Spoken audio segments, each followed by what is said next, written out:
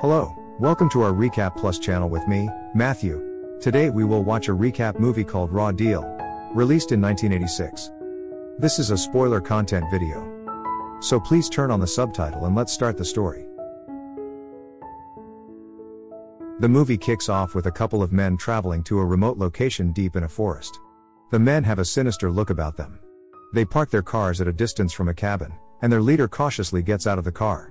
He is carrying a rifle in his hand and walks up to an unsuspecting man, shoots him, and he falls into the water, dead. The hitman then signals to his gang, and they start approaching the cabin. Inside, a few FBI agents are staying to protect a mob witness. They are attacked by the hitman, and all of them are brutally shot to death. The last person to be killed is the informant, as the leader tells him to witness this, before shooting him in the head. Later, the police arrive, and an elderly FBI agent, Harry Shannon, cries over the body of his son, Blair Shannon, who was one of the men protecting the witness. He swears revenge on the mob who took his son's life. The scene then shifts to Mark Kaminsky. He is chasing down a man who is posing as a motorcycle cop. He succeeds, and after dropping the man off at the station, drives home to his wife. His wife is having a drink, and it is clearly not her first drink of the day. She is frosting a cake, and he asks her what it is for. She answers it is for the commemoration of their 5th year in exile. They get into an argument, where she complains about the life they've been reduced to live. Amy hates living in this small town, where nothing ever happens, and all people talk about is crops and things. Mark defends himself by saying that he did the best that he could, but she says the hell you did. Mark says that they gave him a choice, he could either resign or go to trial. The trial was a lost cause, and then he would have been fired, and not been able to even get this job as a sheriff. He then complains about having cake for dinner, and Amy replies that they have become like the cows people raised here, and the greatest contribution cows have to the world is shit. She then throws the cake at him, and Mark tells her that she shouldn't drink and bake. That night, Mark carries a sleeping Amy to bed, and while he's having a drink alone, he gets a call. It is Harry Shannon. He asks to talk to him and tells him to meet him if he wants to see better days again. Mark and Harry meet up, and Harry plays him some clips of a trial. In the trial, Luigi Patravita is being questioned about how he maintains his extravagant lifetime on meager pay.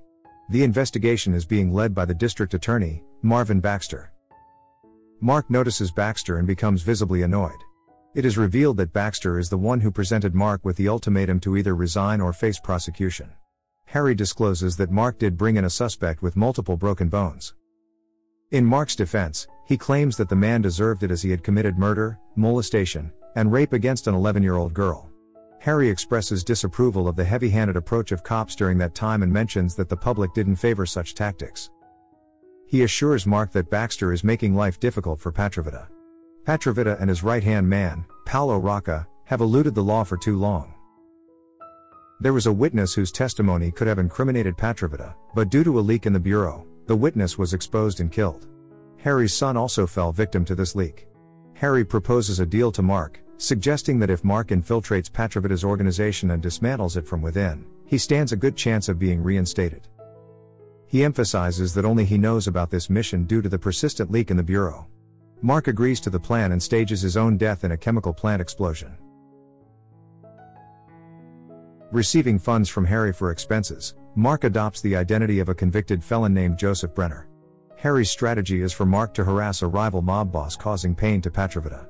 Mark, now posing as Joseph Brenner, travels to Chicago and visits a joint owned by Martin Lemansky, the rival mob boss. There, he exposes a rigged table, inciting chaos. Mark defeats the men who confront him and drives a fire truck into the restaurant and casino. To further antagonize Lemansky, he locates Lemansky's girlfriend, robbing her of her jewels and her chauffeur's car. Subsequently, Mark gains access to an elite casino at a fancy hotel, meeting Rocca by convincing the bouncers that he is a thorn in Lemansky's side. Rocca is subtly impressed by Mark's determination, but Max Keller, in charge of handling various matters, remains suspicious of him, particularly because Mark expresses interest in Keller's job. Rocca instructs Mark to visit the cashier for $1,000 chips and enjoy himself. Mark leaves, promising Rocca that he will check back with him. Down at the casino, Mark encounters a striking woman named Monique, and they engage in some witty banter. As Mark departs, a detective sitting in a car takes notice of him. 3 of Rocca's men follow Mark into an alley and attack him, but Mark effortlessly overpowers them. Detective Baker arrives to check on him, and Mark provides the name Joseph. The following day, Detective Baker and his team raid one of Petrovita's hideouts, seizing around $100 million in cash and heroin. Enraged, Petrovita questions Rocca about finding a replacement for their comrade killed in a shootout with Leminski. Rocca insists on meeting Mark and recruits him against Keller's objections. As Mark leaves, he encounters Monique again, and they end up going to his place and getting drunk. In their intoxicated state, they stumble towards the bedroom, and Mark seemingly passes out. Unbeknownst to Monique, Mark is awake and overhears her calling Keller with his fake identity info. The narrative then shifts to Mark joining Keller on a mission, skillfully saving a man's life when Keller is about to kill him. At a party, Rocca informs Mark that Petrovita wants to meet him. Petrovita questions Mark about his history of killing, and Mark confidently admits to having killed 3 men. However, when asked if he would like the names and addresses, Petrovita is irritated, and Mark's smart remark prompts Petrovita to ask him to leave. Turning to Rocca, Petrovita instructs him to give Mark a chance to impress them first. Mark seizes this opportunity by proposing a plan to retrieve the confiscated $100 million. His suggestion involves posing a bomb threat to prompt the police to evacuate the building where the money is stored. To make the scheme more believable, they plant a smaller bomb at a police station, inducing nervousness among the cops. Simultaneously, we see Keller encouraging Monique, but she insists she hasn't found anything incriminating about Joseph, hinting at her growing fondness for him. During dinner, when Monique tries to take their relationship to the next level, Mark reveals that he has a wife. This prompts Monique to angrily remove the dress he bought her earlier and fling it at him before storming out. The day of the heist arrives, and Petrovita's men, disguised as the SWAT bomb disposal team, infiltrate the evacuated building to break into the locker and retrieve the money. Simultaneously, Mark and Keller embark on a separate mission to assassinate Leminski, which proves successful. Keller, persistent in his suspicion about Joseph, pays an informant to reveal the real Joseph Brenner. Discovering the deception, it is revealed that the leak Harry mentioned to Mark is Marvin Baxter. Petrovita orders someone to be killed, and Keller proposes Brenner as the target. Mark accompanies Keller to a cemetery to eliminate the target, which turns out to be Harry Shannon. To save Harry's life, Mark blows his cover and kills Keller, while Harry gets hit in the process. After ensuring Harry's safety, Mark escapes with Monique's help and drops her off at her place, instructing her to head to the airport. Mark then prepares an arsenal of weapons in his room. Driving to one of Petrovita's gravel pits, Mark launches a deadly assault, killing everyone present and stealing a large amount of drug money. This attack makes headlines, with Petrovita, Rocca, and a nervous Baxter watching the news. As an elevator arrives, Petrovita's men unleash a barrage of bullets, but it opens to reveal an empty space. Mark, who is hiding on top of the elevator, initiates his attack, eliminating all of Petrovita's security and goons, including those responsible for killing Blair Shannon. Rocca and Petrovita attempt to hide in a back room, but Mark kills Rocca in a hail of gunfire and shoots a fleeing Petrovita in the back. Upon exiting, Mark encounters Baxter, who desperately tries to explain that things aren't as they seem. Recalling their history, Baxter admits that what he did to Mark 5 years ago was a big mistake.